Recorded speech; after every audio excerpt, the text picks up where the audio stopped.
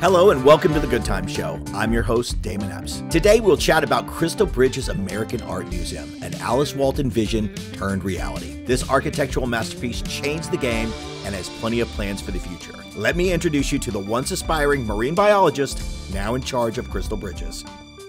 So today on the Good Times Show, guys, we have a very special guest, Rod Bigelow, who is the director.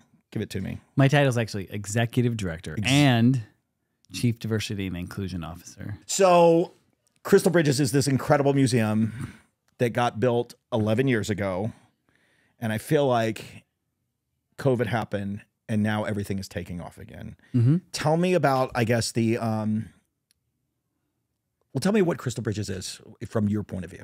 Crystal Bridges is so much. It is what we think about as a community center. We are an art museum for sure, but we're a community center where we invite people in and create experiences that involve art, nature, and architecture. So it is a place for gathering and experience and dialogue and learning and fun.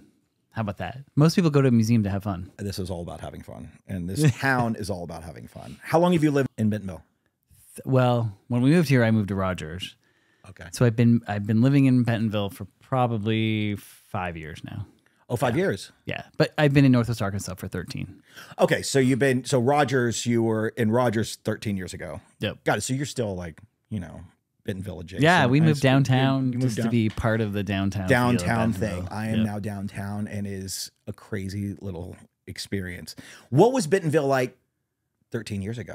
Well, I really love hearing the stories of what I call old timers. But when I came here, there were 2 restaurants downtown that barely maybe were kind of called restaurants. It was just kind of a wonderful but sleepy town, and the home of Walmart and lots of vendors. And you know how I knew Bentonville was I was part of DBI, Downtown Bentonville Inc. On the board for a while, and trying to activate, like Daniel Hintz was working so hard to activate downtown, get people to come downtown, be part of what a possible future would look like. And so it was just that like trudge of trying to get people to feel comfortable in downtown. And then it sort of just exploded. I think Crystal Bridges was certainly a catalyst and part of that. But the city really rolled out the carpet preparing for the opening of the museum, and it all kind of took flame. Yeah.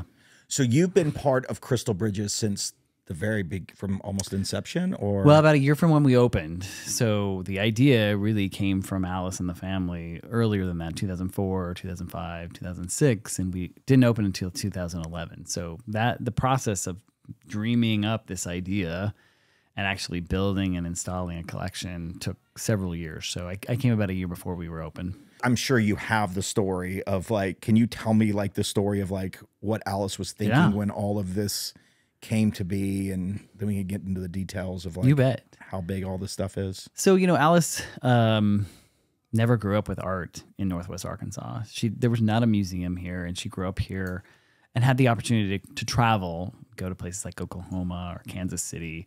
But she knew that deep down, she wanted to create access for art for this community because art was such an important part of her life. She made art with her mother. She found it therapeutic through her life. She started to collect art. She started actually collecting watercolors, and pretty soon she discovered watercolors could be kind of expensive. So she thought she should learn more about it. So she would start reading books and learning about art, and everything that she learned. Basically, she would pick up an artist, she would read about them, and then she would collect them and sort of learned art history and American history, really, through the eyes of artists and through this idea of learning and collecting art. And so she started to do that, actually started in the 80s of collecting art without any ambition to create a museum, and collected and just became very passionate about it and very connected to it. And then later on in this 2004 timeline, and probably before that, she started thinking about, how do I make a difference with the gifts that I have? Right. I was about to say, you're with the amount of wealth that just happened. Yeah, I mean, Walmart she just had amazing. the privilege of being able to do that, and trying to change the lives of children and families in this community became a passion of hers. And so she decided to, with her family and with the foundation, to dedicate funds to create a museum here. And, you know, it's a crazy story because people think, why would you ever start a museum in Northwest Arkansas? Like, it's not really a thing. And, it's not really a thing. But it was a vision and is a vision still. I find all this fascinating, right? Like the family obviously came from, it was like a tiny little, I love the little museum that's in downtown. The Walmart Museum. To think was that. And now it's these massive buildings all over the United States that kind of exploded.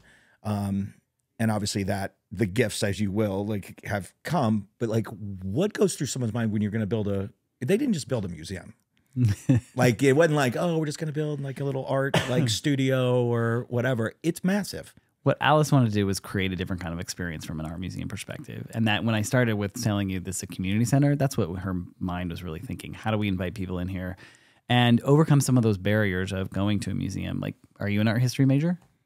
I am not. Did you have art history in high school? I did. I was a special ed kid, Ron. Okay. So, so you got other kinds of privileges. I really learned how to talk, and yes, but a lot of teachers liked me because I was a really nice kid, but I was not, I got through school. Yeah. How about college? Did you have art history? Or I did. Class? I had art history. Well, I was a theater major, and I was also a film major when I realized how dumb it was. Yeah. So you're made to come to a museum, right? Yes. I do love art, and I've learned to respect it as I've gotten older, and yes. So most of us in the world don't have that experience with art. Like I had one art history class in college. I think I had photography in high school, maybe one class. But most people feel very intimidated by the idea of coming into a museum, having to like be tested when you come into a museum. Like I need to understand all those works of art, especially when you get into contemporary art or abstract art. You're like, what is this stuff? How do I understand what this is? Like, and it feels a little intimidating. So Alice's idea was to remove all those barriers, try to create a space that was connected with nature, because most of us feel more comfortable in nature. At least if you didn't grow up in a city, maybe that's different. But so it's about this connection between art, nature, and architecture, and those things really creating a building, a facility, a space that embraced that. And instead of climbing up the steps to what we all think about a neoclassical, if you close your eyes and think about what a museum is, it's climbing up those stairs, and there's columns, and you open this big door, and you go through, and there's this big like stone building. She flipped the narrative, and her working with Moshe Safdie, the architect, wanted to create. Give me who that is. Oh, Moshe Safdie. Okay, let's go into Moshe Safdie. Okay, Moshe is what a great name. Is the well, he probably we express his name in lots of different ways, and I'm sure I'm mangling it, but I call him Moshe Safdie. So he is a tri-citizen. He's an architect that's Canadian, U.S. citizen, and Israeli. And he is an architect that's based in Cambridge and has done lots of museum projects around the world. He did the Singapore airport. I don't know if you've seen, if you go to Singapore and there's this 3-columned, like looks like a ship on top with a pool that has endless, looks like your museum. That's him. Wow. So he's a phenomenal, brilliant guy who started his career at 25 years old on the cover of Time magazine by doing what's called Habitat 67 in Canada, trying to reinvent the way in which people exist in the world through density of housing, but connection to nature. So sorry, I went too far. No, not at all. I actually love diving into that because there was, and I don't know when we're going to talk about it, and we could talk about it now, but I was telling him something. I actually helped out on that Meg Ryan movie. Oh yeah. And so we were all shooting nights, and you were making the whole Crystal Bridges look like an airport, which is also kind of funny. You know, like when you see the movie, you're going to be like, oh, that's the airport. No, that's actually a multi-billion-dollar museum. But when we were outside, all of a sudden I was outside and, working away, trying to stay out of the thing. And all of a sudden 4 skunks just start walking up to me. And, and they were so friendly. They just kept walking up. But that said, like there is a big, obviously the wildlife is something you're not trying to get rid of. No. The wildlife is part of. There's some snakes that we don't love, but other than that. I'm with you on that one. So anyway, sorry. Moshe and Alice flipped this narrative of instead of climbing up these steps into this big, maybe intimidating space, that you would descend in the space. When you arrive at Crystal Bridges, you're like, I can't really see a building.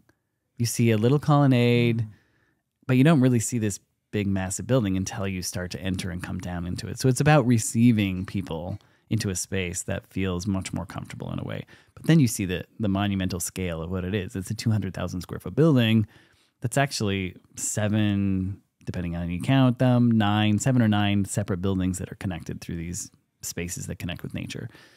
And there's literally a river that runs through the middle of it. So the idea of like the audacity of building an art museum over water, not the most recommended idea, but it works. It works because the engineering of the space is just incredibly phenomenal. And kind of leans to the name of Crystal Bridges. So the idea is that these bridges physically cross this waterway. So Moshe was inspired not only by the name, but also by the family house. And the family house actually, from Faye Jones' design, has a part of the house that expands over the same waterway. So he brought those ideas. Wait, I'm confused on that part. What do you mean? Sorry. So like, no, don't be sorry. So There's no sorries here. At the Good Faye Times. Jones is an architect that's from Arkansas. Okay, got it. And the Faye Jones School of Architecture is named after him. Okay. And he studied under Frank Lloyd Wright. So there's a lineage here that Faye Jones actually designed the family home. And that family home has a bridge that expands over the same waterway that Crystal Bridges is built on. Oh, got it. I'm making that connection all the way through. So Got it. Safdie was inspired by that original design and built the bridges across the waterway for Crystal Bridges. And why is it called Crystal Bridges? Because if you come to the space and as you enter into what we call the south entrance, the furthest entrance toward downtown Bentonville, there's a pond called Crystal Pond, and that Crystal Pond is fed by Crystal Spring. That Crystal Spring is an amazing thing. If you haven't done this, you should go walk around Crystal Pond, and you literally see water just spilling out from under the earth. You can't see the source. It just comes out from this massive rock, and it just pours and pours water coming into the pond and then supports the waterway that goes through.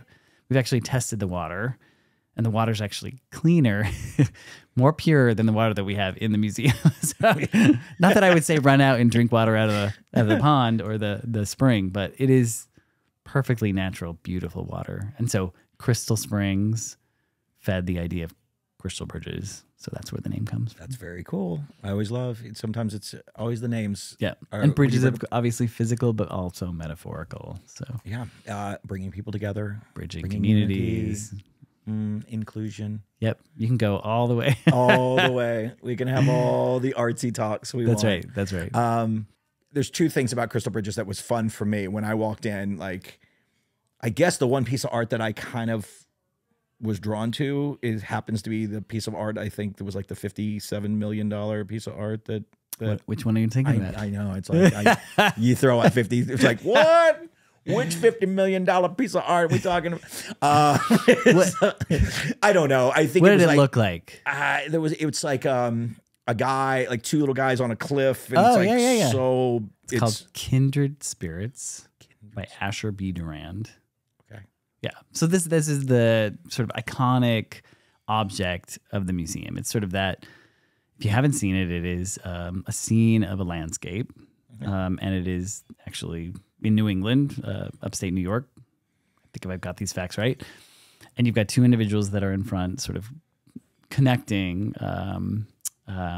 And this is the work that really exposed the idea of that a museum was being built. And there was a sale of the object from a New York institution.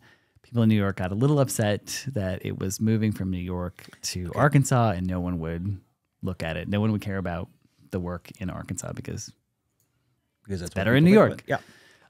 So that hit the papers, and that's kind of when we had to say, yes, we're building a museum in Northwest Arkansas, and yes, people are going to come see it. So.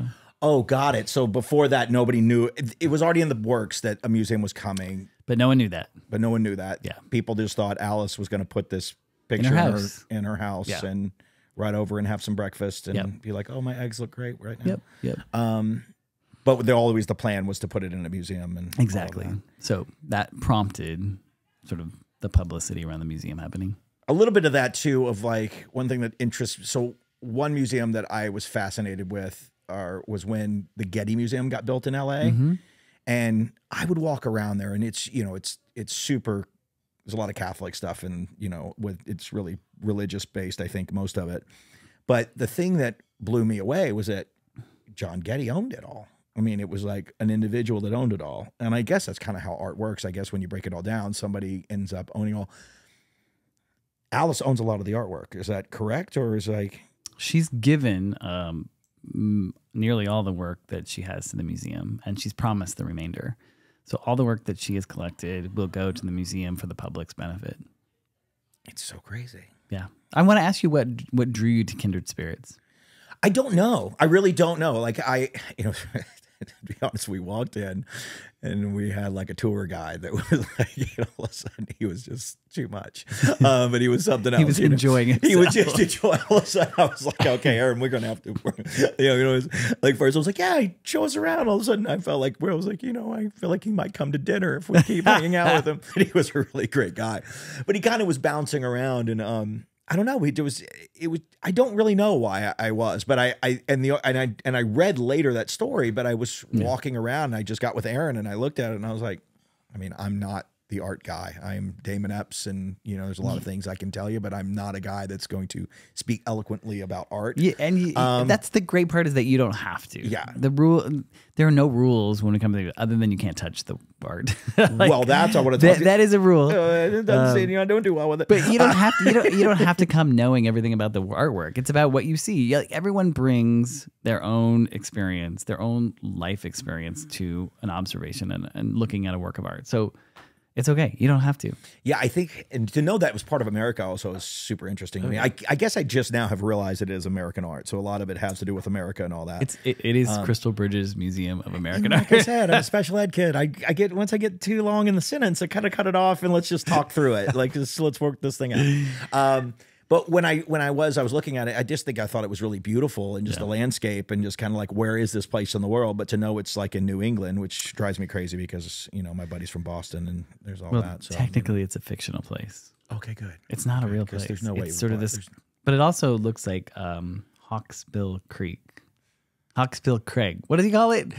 I think that's right. I think I don't quite always get my I understand the Ouachita Mountains now. I didn't quite pronounce that right. Where are you from? I'm from Washington State. So you were from Washington State. Yeah.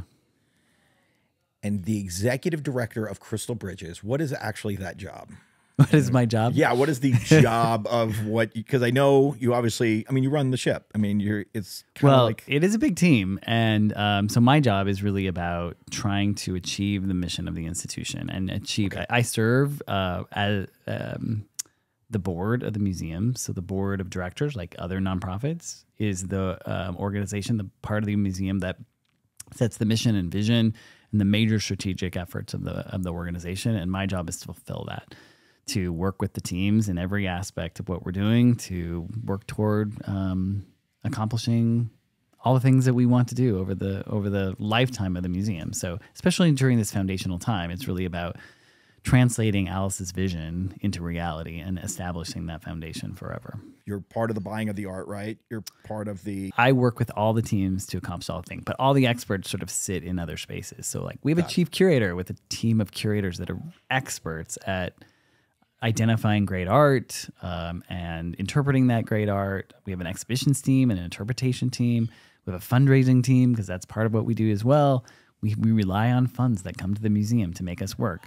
We have a learning and engagement team. So we have all these teams that are working, Trails and Grounds, all these teams trying to come together to create these great experiences for folks. So my job is to help lead those teams in everybody in the same direction, working on the same thing. But inclusion is a big part of what we do because we want to live true to that idea of welcoming all as a mission. And that means creating a place where people feel like they belong, that what we do is relevant to their lives. And so if you aren't an inclusive organization and you don't have inclusive programming, that doesn't work. You're not gonna be successful. So our job is to work very hard to figure out how do we provide experiences that relate. The inclusion stuff is really interesting to me because I see the effort that this town is actually making to include people. Just by nature, Bentonville and Arkansas, it's a lot of white people. Just a lot of white people. And I can see the effort when it comes to when you say inclusion, like, I've lived in Hollywood for 25 years. And like, when it comes to like, gay people or, other cultures, you're kind of inundated with it, when you live in the middle of a city. And, you come to these little towns and this is a little town turned big city I don't even know if there's another place on earth that kind of is like what this place is. And I'm blown away on how much effort has been put into the LGBTQ community. It seems like you guys are really putting an effort to make African Americans feel included in this town. Is that a difficult process? Like how has that process been for you in this trying to build this community? When the museum first opened, there was a discussion about should there be an admission fee or not. And luckily, Walmart stepped forward and said, we want to fund and sponsor admission. So the very first step of changing the whole narrative about who comes to the museum, who doesn't, is to remove the cost of admission. So that's a huge deal. It changes what we do from every day. Right. So whenever you walk in the museum, it is totally free. Yes. So that is trying to remove financial barriers is a big effort. And we also have low cost or free program. Like we have 50,000 school children come to the museum every year, and that is 100% free. So it pays for buses, it pays for curriculum development, substitute teachers, and what they love the most, lunch. So all that is free. So when we think about that's just picked up by Walmart and that is actually funded by the Walker Foundation. The Walker Foundation has given us an endowment to support the school tour program. Oh, very cool. So these are barriers that exist across Northwest Arkansas and beyond. And so removing those kinds of cost barriers is really important. The other thing is we want to make sure that when you walk into the galleries that you actually see yourself or see your community in the spaces. And if you don't see your community, guess what? It doesn't feel like you belong very well. Right. So making sure that we are collecting objects and showing objects that have an expansive view of America and tell stories. Oftentimes some of those stories are just not told. Like if we think about our new collecting effort around collecting craft, which you alluded to earlier, right. These are stories that are usually related to women. Like women have been making craft in exceptional ways for years, but have not been recognized for that artistic ability as much as sort of men have, and those who go through school to actually become artists, trained artists in different ways. And so elevating the idea of craft is as important as any other kind of art form, and putting them together side by side and having a dialogue about them and telling the story of the maker is really, really crucial. So those are some basic things that we do to do that. Then we also have programming that reaches across the horizon. So we're programming in Springdale, we're programming here, we're programming in Rogers, communities across Northwest Arkansas. What do you mean by programming? What do you mean? Like we have, what do we call it? An art truck in a way. We have a mobile art lab. Okay. So that mobile art lab takes programming, meaning sometimes it's art making, sometimes it's music. We often invite artists to be part of it, community members that are engaged in creating experiences that are in a town that's further away. And so we sort of land in a space, oftentimes at a library space, and engage with the community to connect with us, build more community and belonging and understanding of what Crystal Bridges is. And then oftentimes we invite them back. We always invite them back. Oftentimes they come back to the museum space to see what we are and what we're about. So it's programming that is inclusive. Like we have dances in the Great Hall. We have everything from jazz to Latinx music. We have orchestra music. We have a whole range of things that are happening across the museum. So it's just the forest stuff happening. All of it. Everything happening outdoors. Yes, we have a summer concert series that is filled with a wide range of different kind of performers. So yeah, it's about making sure that we have relevance. I was talking to your assistant. I definitely want to hear about this because inclusion, it's like, okay, we want to make sure you see but you guys really make an effort. Like, you know, I didn't even think about it until she said it about like blind people and like people with sensory issues that like, well, I'll let you speak to it, but you know, people that have sensory issues, like and can't be out in public and things like that. You have tours at night. Exactly. Yes. So we have a program where, I love the idea where people have different abilities of sight, where we have a team that actually creates touchable objects that are based on the artwork. And so you can feel the different textures and identify the object. You're not touching the object itself. Sometimes you can touch sculptures. You can put on gloves. We arrange that to happen, and people can touch and feel the sculpture. But most of the time, it's these amazingly textured objects that reflect the object on the wall. So that's a really cool thing. There are also many, many people that are colorblind, and we still want to invite them to the museum. And there is actually technology where if you're colorblind, you can put on these glasses that we provide free. You can just check them out, and it totally transforms the way in which colorblind people see the objects. And we had a funder come forward and fund those glasses for us. So it's those kinds of things to think about. And the sensory sensitive folks that we have also are invited to come to one of the evenings that we have that kind of dims the lights more, reduces the programming so it's more quiet. We even turned down the sound on some of the installations, like in our temporary exhibition space. So yes, we are trying to make sure that we are inclusive and welcoming to everyone across the board. And being inclusive and being welcoming to all people, and also I can only imagine how difficult this is. Art is something that it's just out there, right? So like I had a friend to come in town, and I don't want to talk about the momentary yet. We can get to the momentary, but like art is something that like, it's not here to please you. You know what I mean? Like I remember that like when I first did, like, I don't like that. And like, you know, so, and this is, you know, we're in a place where, you know, people have strict values and, you know, there's different things, but you walk in that museum, there's definitely things that people won't agree with. I mean, we can get in the Constitution stuff, but there's that one thing where all the nails in it. There's all of that.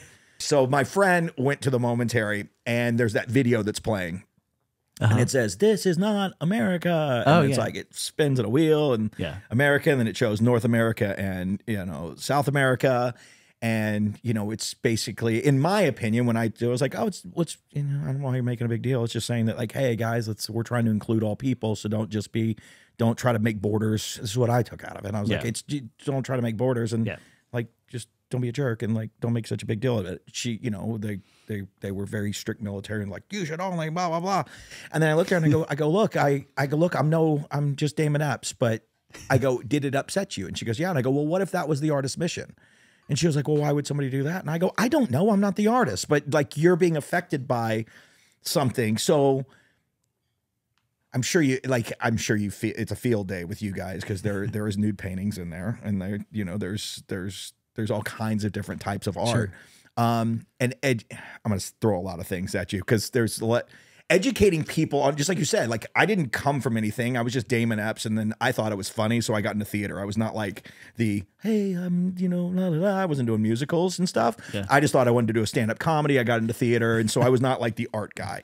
But as I got into other things and I educated myself and all that, I have walked through Crystal Bridges, and I have seen somebody for sure touch a $50 million piece of art with their hands, and I was like, oh my God, that is so crazy.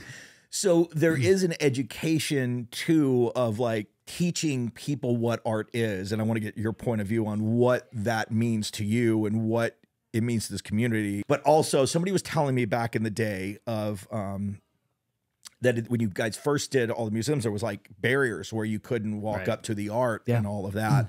I'm assuming Alice or somebody was like, no, I don't want that. It makes it feel like whatever. And they just removed it all. And now people just walk in and be like, I think it's pretty. They just put their hands on the piece of art. How do you deal with all this? Let's just make sure that the artwork that you're talking about, the American work, is the artist Alfredo Jar. Okay. And he presented this work on Times Square in the 80s. And he was definitely talking about, how do you think about America? Like, are we Americas? Are we America? Is this United States? Who owns that narrative? And how can we think about us coming together? But I think the greater point is the work that we do. The work that we do is artists have a point of view, period. All artists have a point of view. And the way that we collect is to collect sort of in a way that stretches you. We don't try to have a point of view. We collect artists that talk about American perspective. And that idea is that you may walk through and you may find a work that you just completely relate to and you love, and it makes you feel calm and relaxed. And there might be the next object that you might be jarred by. You may think, it happened. Why is that there? Like, why would someone do that? And those ideas are to provoke conversation. And hopefully they do. Hopefully you are maybe there with someone, or you're having a conversation with me about an object, like right now. Like, so let's talk about this. Like, you were doing it with your friend who is, does that offend you? Yes. Why? Why does it offend you? Right. So all of our educators are actually trained very carefully to ask questions like, what do you see? Why do you say that? What do you see that makes you say that?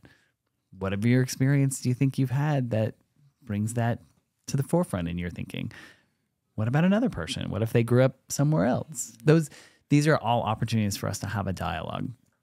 So for us, it's really about how do we ask great questions? How do we present artworks that are asking great questions or presenting points of view that may be different and that may take you? So we have this little saying called discover, dream, do. Mm-hmm. And so the first idea is to make a discovery, to see something you haven't seen before, like out of your norm, pushes you in a way that pushes you to more beauty, pushes you to more challenge, more, think about the economy, whatever you want to, whatever it may evoke from you. So the second place is dream. Like, how might you take that information and dream about what's the possibility or what could be different, or how would I respond to that? Or do I need to go take that, why I was mad, and go do something about that? And that's the third thing, is the do. Like, what do you want to do with that? Do you want to, most people don't come in and like instantly change into an artist, but a lot of people walk in and want to have a conversation about it. And so where do you take that inspiration and that dialogue and those questions and delve into it in your personal life, individually, with your family, or in your community? So the idea for us is to really about asking great questions, bringing great art into the space where artists are really doing an amazing job, both technically and emotionally, and from a very, very different perspective. So that's the idea. That's what we try to do as an institution. And we do exhibitions on a temporary basis to sort of engage people in different ways, thinking about things that may not be in our collection or contemporary subjects. So we did a great project called the Border Cantos Project, was really looking at the border between Mexico and the US. And it really was trying to humanize that conversation. So some of the objects in there were backpacks from kids that were crossing the border that were left behind. Conversation from Border Patrol agents that were talking about what is their perspective and some of the objects that they had, like targets that you shoot, the remnants of what that is and how does that feel like I'm literally having target practice on this border because I'm supposed to uphold the laws of the U.S. So there's this idea of bringing people into a space where it's a very contentious topic, but if we can humanize that topic and have a dialogue with each other about it, then it brings more of a sense of reality and to what that is. So those kinds of experiences are what we're really trying to achieve. Was there a specific moment in your life where art started affecting you? Do you remember like the point which you always been into art? No, you said you weren't into art. What did you want to be?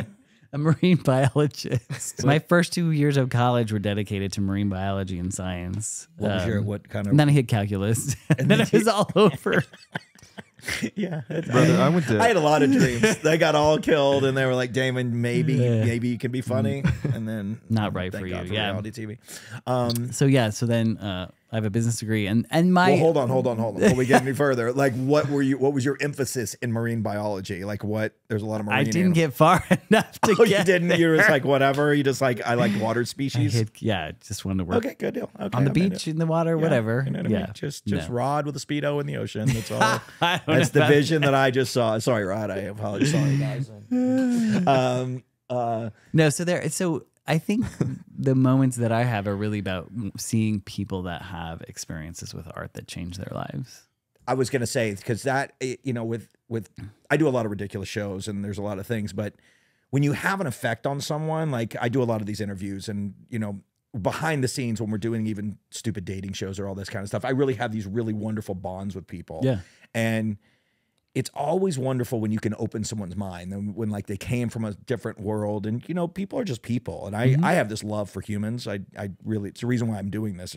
It's not like I'm getting paid or there's no other reason for me to do this. Except for I really love to tell people stories and I love to meet interesting people. I just want to tell people stories. So when you find someone that has never witnessed anything and then they have like a roadblock and then they kind of don't want to change or they don't want to feel differently, and then something happens, whether it could be a piece of art or it could be anything or life tragedy or whatever, but once that happens, it changes you forever. But to see the beauty of like there's tragedy in the world, but like to see a beautiful moment happen from something, it's cool to see people change. And I assume that happens a lot at Crystal Bridges. It does.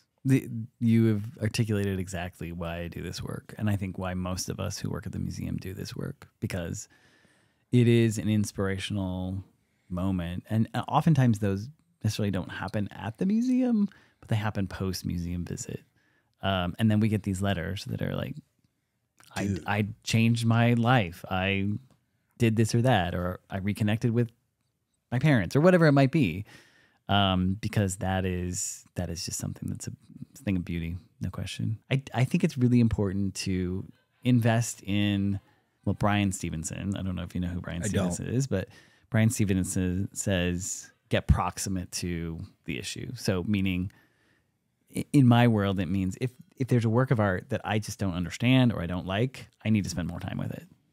I need to invest my time to really think about it more, to like take a second look. And so that's about getting proximate to me. So if, I get the privilege of having a work of art in my office, which is not really fair, but I get to do it. And so often what I've asked to have there when I get to have it is something that I just don't like. And I learn about it, I investigate it, I talk to other people about it, I invite people to give me their perspective, and it brings the work of art to life in such a different way. So I would encourage people to spend more time with things they don't like. So you legitimately request a piece of art that you hate, yes, to be in your office. Yes. I'll tell you about this other experience I have, and I encourage you to do it, is come together as a group, whether that's a family group or a work group or whatever, and I'm going to tell you to stand in front of one of the objects for an hour. I love the look that you just had. My attention span. The reason why I am good at talking, because I consider ADHD a gift. I am not the person. I am like a maniac. But I'm going to do it for you. I'm going to do it. I'm going to sit there. You know what? I'm going to film the whole thing. I'm just going to film me staring. Okay, go for it. Okay, sorry. We're going to get some B-roll of you standing in front of something for an hour. So that's going to be the cutaway to this thing. Our learning and engagement team asked me to do this several years ago, and I did exactly what you just did. I said, there is no way I have enough patience to stand in front of an object for an hour. It's not going to happen. And I sort of delayed it and deferred it and all this stuff. Finally, fine, I'll do that. And I'll do that with the team, and we'll go there and we'll do this. So we had a great facilitator, one of our team members, that had all of us start to talk about. And so we all sat and stood around this painting.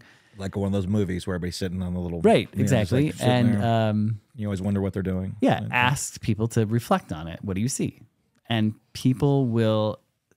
It's completely shocking to hear what other people see in a painting.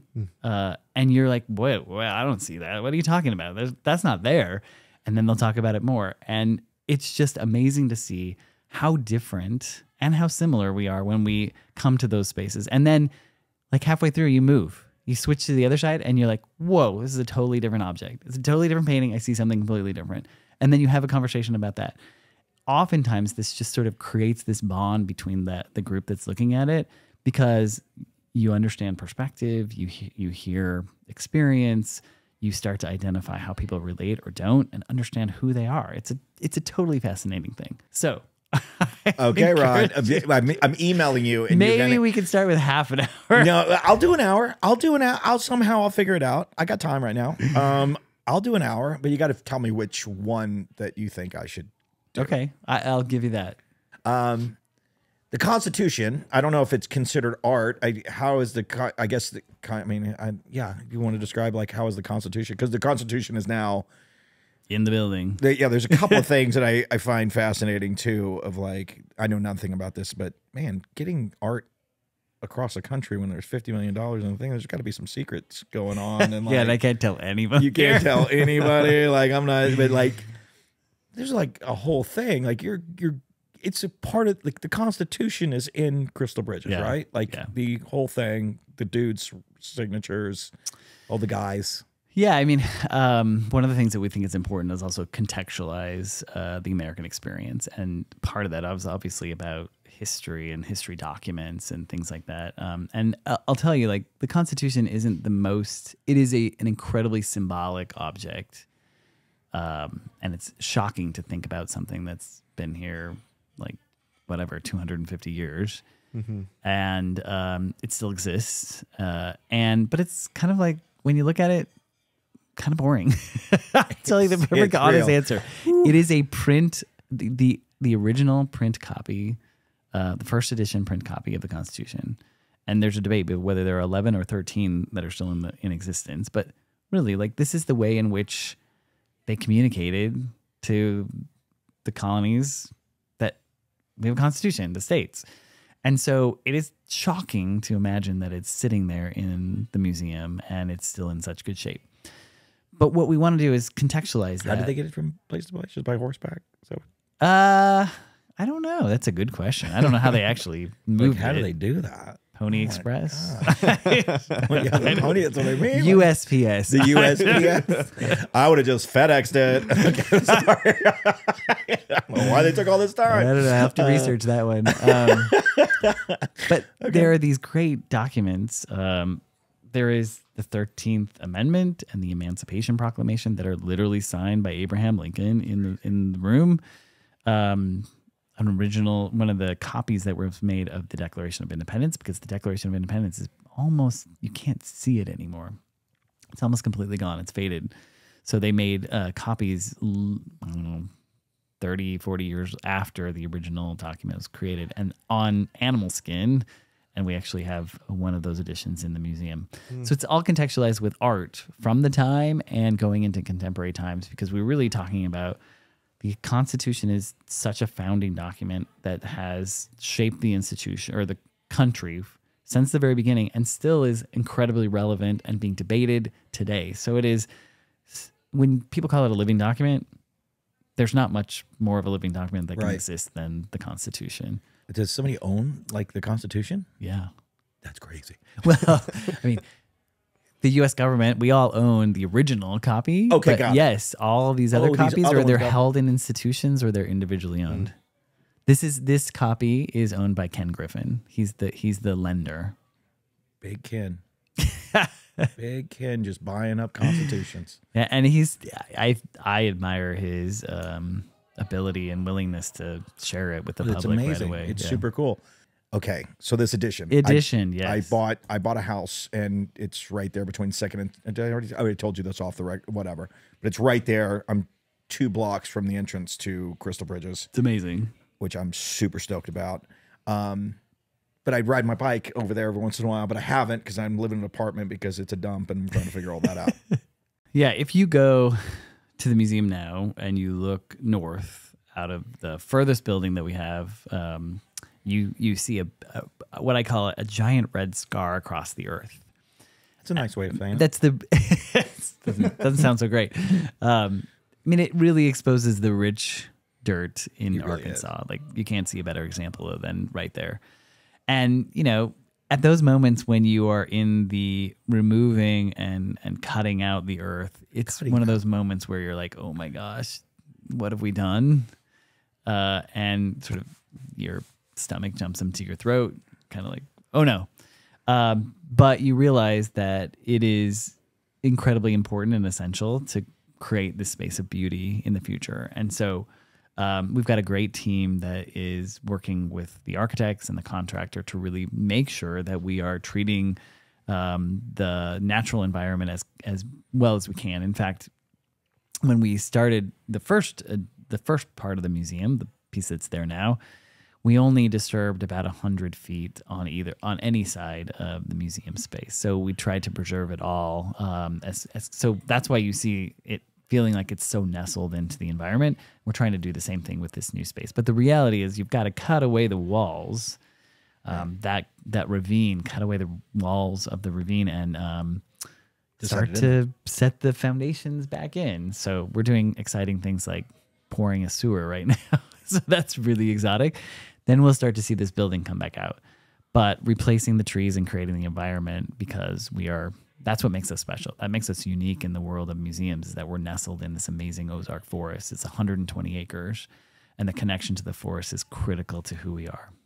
Yeah, it's cool. Like it's. I mean, I can't, I'm the biggest fan of Bentonville there is.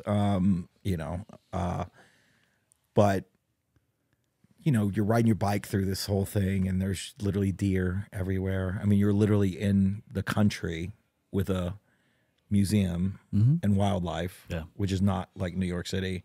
And I think that that's what is, for me, that I think if I've stood in front of anything as far as a piece of art, it may be just looking at that museum as a piece of art. And just recently, I sat on the Lookout. I think you guys call it the Lookout. I was sitting at the Lookout, and I sat there for a long time. And I think that may be the reason why I really noticed it. And I was like, this thing is massive, and it is beautiful. And is that the architect right? Is kind of his philosophy that everything kind of blends in? Is it? Yeah. In fact, his dream is that it looks like this is sort of an ancient building that's being overcome by the forest. It kind of does. And so you can start to see that happen with the existing building, and that will definitely happen with the other. So we planted really close. Like, we want the outside of the building to age and look like it's sort of an ancient thing. Yeah. But the expansion itself, when you think about it, it's 100,000 square feet. Yep.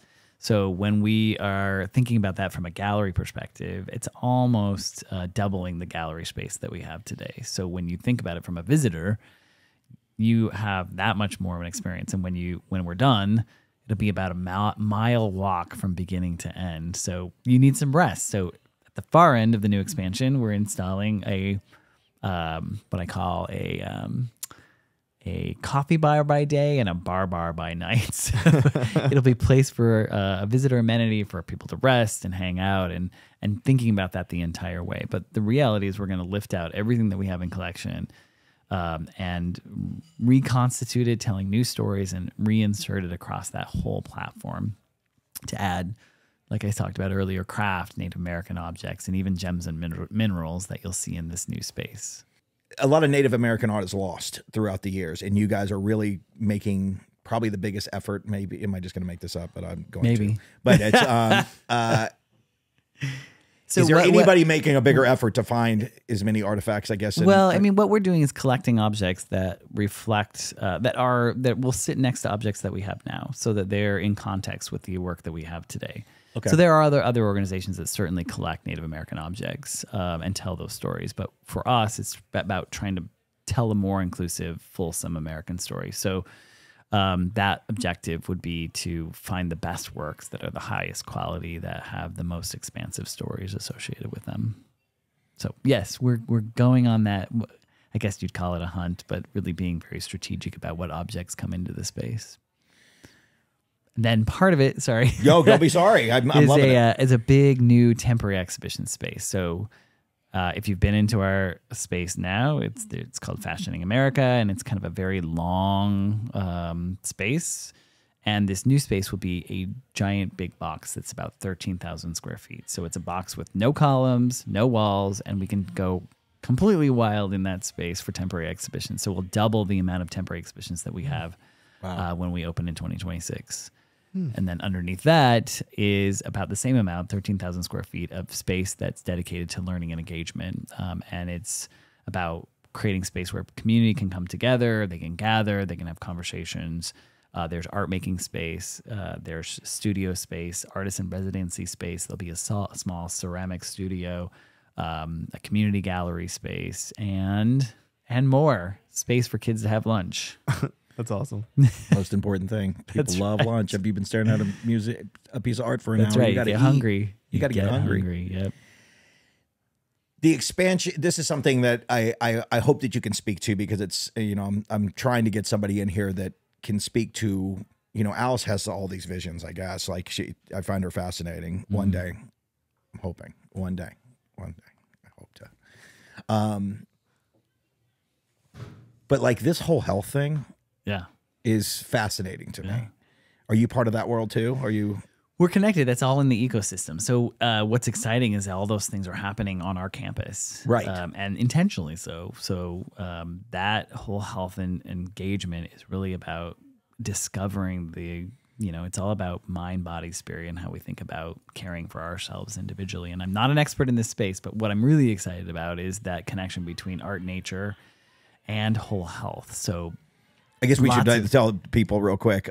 Just anybody that doesn't know what whole health is, Alice Walton has spent an enormous amount of money to start not only a medical school, but also a hospital that blends different types of teachings. Let me back up. Let me back you up. Let me back it up. Okay, back it up. You do your thing because I know nothing. So you're right on the medical schools. So the Whole Health Institute is an institute that will work to help primarily systems and practitioners with infusing the idea of whole health within their practice. That whole health idea will also be part of the School of Medicine as well. So the idea is to sort of advocate and bring about different kinds of thinking about how do we take control of our own health, and how do we make choices that are broader than maybe a traditional medicine without removing the idea of traditional medicine. So that's that space, and the medical school are very connected. And for us, it's about collaborative opportunities to connect about how do you create healing in different ways. Like, there's been lots of studies and tests around the healing power of nature and the healing power of art. And even I think the Canadian health system writes prescriptions for visits to art museums for healing purposes. So it's those kinds of things that we are excited about collaborating on with that team. That's like the out of the box thinking where you think it's ridiculous and then for whatever reason it works. Yeah. Like I know a lot of hippie friends out there in the world that are Reikiing it up and all this kind of stuff. And, I have fun with it, like I'm not here to take it too seriously, not too seriously, but people are affected by it. Well, people are, and like, I can't deny that, like, I know some people that, could not be more conservative minded, like not believing in anything, and then have done some things that have legitimately changed their life. And I for sure, these people are not people that would lie, because they're for sure not the people that would believe in it. And I don't think that whole health is into too much woo woo, right? So the concepts that are being developed are like, they're very rational, and you just have to think about it differently and recalibrate your mind a little bit about where you go.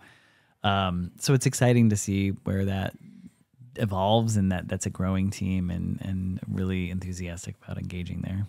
Yeah, I think it's cool because I had some medical issues, but like even with my mom, the way she thinks about medical, if like her doctor says take a pill, that's what she does. It's like, there is no other way. Like, this is the way. This is the way of things that need to be changed. Right, sometimes that is exactly what needs to be done, but not always. And the idea also with whole health is very much like the idea of Crystal Bridges, is about creating access for all. Because right now, lots of people, your hippie friends, I'll call them, have an understanding and access to that, but it isn't a concept that's actually shared quite broadly and doesn't have a great level of access. So the hope is that other people will have an understanding and access to these spaces, just like we were talking about art. And when it comes to open-minded and like broadening the horizons and the affecting of art, the momentary is a really interesting place too. Like going from there, because now, it's funny, speaking of out there, I used to have a hairstylist that was forever. She was my girl. And we never really talked about her personal life. And I was going for like 6 years, right? And she was this older woman, Russian. And then one day she was like, I go, you keep going on these trips. Like, where do you go? And she was like, well, I'm an artist.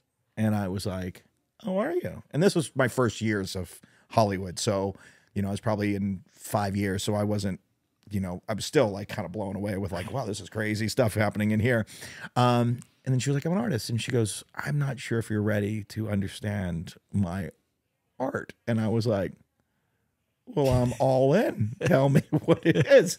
And she was, I can't remember. It was great. It was bizarre stuff. I feel like she would just like, you weren't ready. I wasn't ready. And I got to tell you, like, it took me years to kind of be like, oh, but I was super interested that she flies all the way to like Sweden for like a month. And then just kind of like, I forget, it was ridiculous stuff. Like she would just sit there with broken glass naked, like in a room, like just, and I can't remember what it was. It was something that ridiculous, right? It was like, and I couldn't figure out what she was doing, but it was to represent something or out of body and all this kind of stuff. I'm not saying you're seeing that at Crystal at the Momentary, but a lot of the but maybe a lot of the and I really started to understand through her that I think that this is kind of where I was like, this stuff is so bizarre, but then I was like, okay, it's affecting me, and there is something too of like, all right, it's not for me, but yeah, it's making me think and all of that. I've definitely walked through the Momentary and been like, what is happening over here? Like, what is going on? This is some strange stuff. Tell me about the Momentary. Tell me what is your great introduction. I'm sorry, because it is, you guys great. I'm sorry, I have no censor. I apologize. That's okay. I just appreciate being able to talk about it. Okay. So the Momentary, if you haven't been, is an old cheese factory, old craft cheese factory that shut down and was purchased and then donated to the museum, to Crystal Bridges. And so it's all part of the same institution. So Crystal Bridges and the Momentary are two separate spaces of the same institution with very different brands, different ideas. So the idea about the Momentary is really about dealing with or connecting and focusing on living artists and the work that they do. And so when we think about the Momentary, and honestly, we opened for 3 weeks before COVID and closed, and have been in what I call the longest quiet building phase that exists. So we are an organization that is focused on music, art, and food. If you think about it that plainly, we're going to become more focused on music. So have you been to a concert on the Green? I have. So it's a phenomenal experience. It's insane. It is such a cool space. It is the coolest place. I mean, I can't believe, like, once again, I'm the biggest fan. I can't believe that, like, I could just ride my bike and, you know, just go over there and, like, all of a sudden there's a really cool, all types of people are coming. I love it. We've had a whole concert of grassroots, or a whole festival of grassroots. The Roots are coming. The Roots are coming, exactly. There's some incredible experiences that happen. So we'll do somewhere next year between 7 and 10 big concerts on the Green, and those you should go to. There's also free concerts on the Green, yep. And music throughout the space. So we're going to get more heavily engaged in music. So when you think about the Momentary, you'll first think about music as we start to show you programming more and yep. more and more. And then you also think about food. So food experiences that are happening that are new and engaging. They're communal. And so you'll see more programs that are related to food. We also have wellness in this space, so yoga and what is it called? Not forest bathing. Braving things. I'm not totally good in the health space. Calling from my wellness health back here. I'm sorry. I'm over here doing some camera action real quick. What are you doing over here? So I'm over here.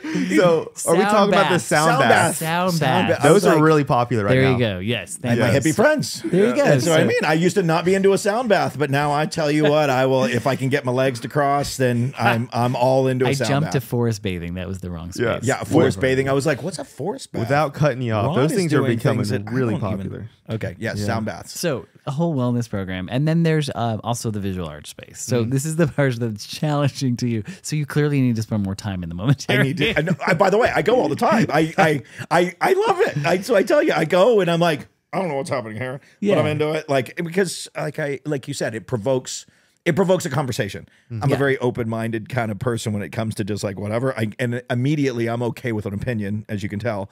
I have no problem being like, what do you think of that? Like it can be fun. It can be like, I don't take it too seriously. I'm not going to be offended by something or, you know, it's like, I don't know what are they doing. I don't know. And then like you kind of move on, but you had a fun time in there. I mean, well, I think we're hearing that from people. We're hearing that it's hard to step into that space. So we're sort of reevaluating that visual arts space to create a space that is maybe more comfortable for people. They relate more to the work. And so you might see a shift in what we're doing in that space. All right. We're working on that right now. So we still want to engage in living artists, but you may see a little bit of a different feel in 2023 as we move through the year. Okay. And then don't forget about the rooftop bar. Well, I was going to, it was on the tip of my thing, because let me tell you, we shot part of the movie in there. Which was really great, and I actually got to be the locations person on that. So now everybody over there thinks I'm somebody. So when I walk over there, I'm like, exactly what you need. They're like, you know, you're part of our institution now, just because like I guess because I was part of the movie and like I became friends with everybody over there, so now I have to go back because I like when people like me. It makes it easier to go back. It's like, I'm real easy. Like, oh, you like me? You know my name? Oh, let's go again. But it is one of the coolest, most beautiful bars, and the fact that I mean, there still is a city little town, and to know there's like a 360.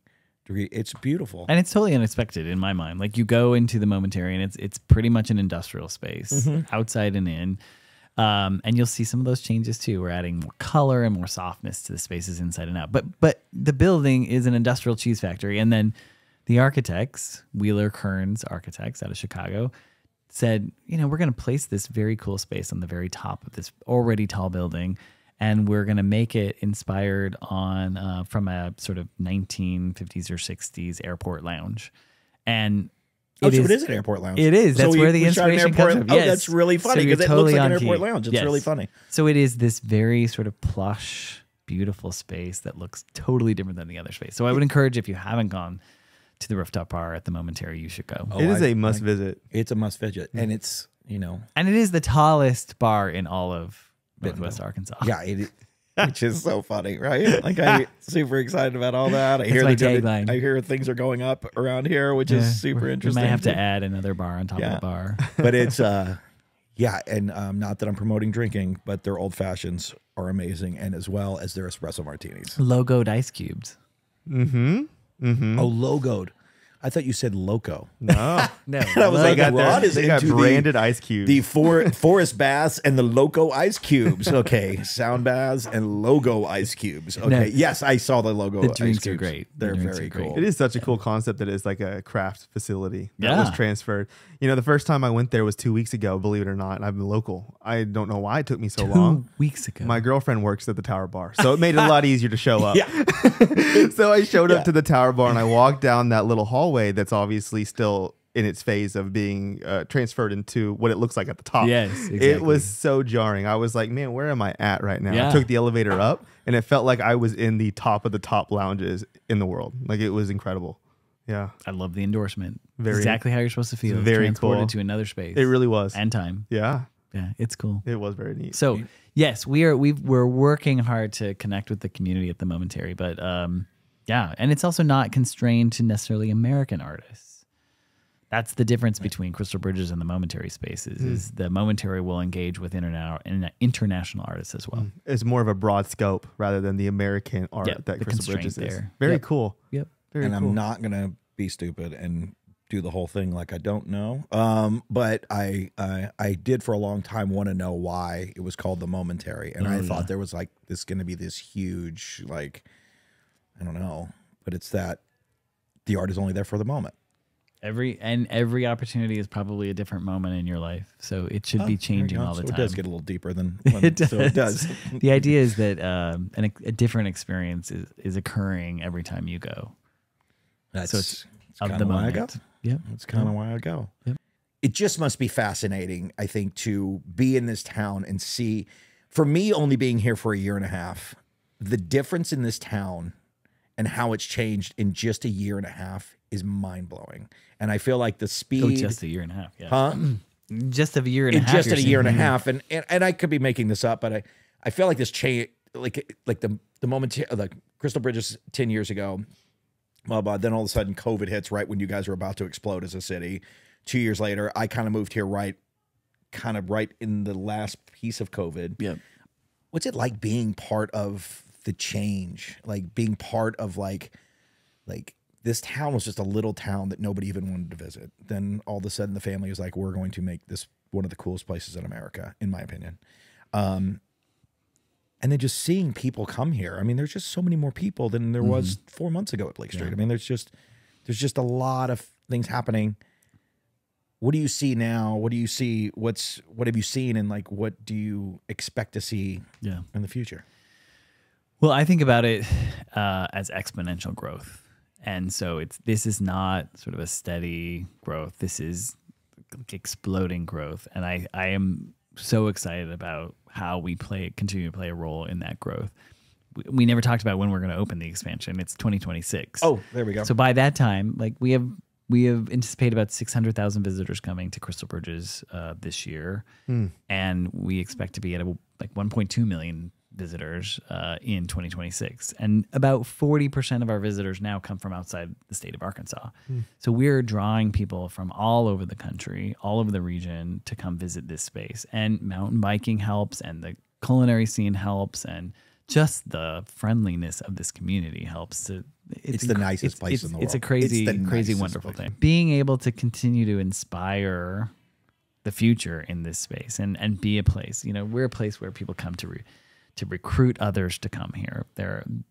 That is something we do all the time. We entertain people and we engage them. And so being a part of it is just, it inspires you to just do more and do better all the time, because to keep up with the pace of this place, we've got to continue to grow with it. So, and if we sit still, we will die on the vine. And so having this community infused with us, I love the idea that this community owns the museum and that we have owners in every part of Northwest Arkansas and every part of the country. But this is a space, I think, unfortunately, Arkansas gets a bad rap outside of Arkansas. Right. And I think we've been a part of creating a sense of pride for this state and this community. And I think if we can continue to make this community proud, then we're doing our job. Well, I personally think you're doing a great job, because I wouldn't live here if it really wasn't an inclusive place, and it really wasn't a place of like where I felt like people weren't just, I mean, this is truly the nicest place I've ever been. And truly like seeing how welcoming people here, and like Blake Street even particularly, how wonderful like this place is to people of all types. And like, so I think you're doing an incredible job, whatever that means, Damon Epps, from Damon Epps endorsement, but we'll take it. Yeah, I'll take it. You know what I mean? Whatever. I'm going to go, and now I have to go sit in front of a statue for an hour. So, Rod, thank you so much for coming on the show. Well, I love to talk about the museum and the momentary. It's the love of my life, and I'm super privileged to be able to do that. And I think you are doing amazing work just to bring a limelight on things that are happening. Well, thank you. I appreciate it. And, any other guests, I'm not going to lie to you, feel free to let them know. I will. The Good Time Show was a good time. It was. You don't have to be scared. I may some inappropriate things, but we'll edit them out, and people won't ever know.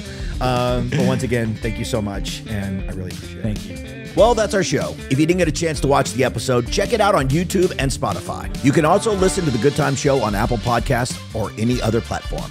We are always trying to grow our Planet Good Times community, so subscribe and follow us at Good Times Us on almost all social media platforms. This episode was presented and recorded live at Blake Street House Sound Lounge in Bentonville, Arkansas, a social club where people from all walks of life come together just to be themselves and make the community a better place. Till next time, good times, everybody.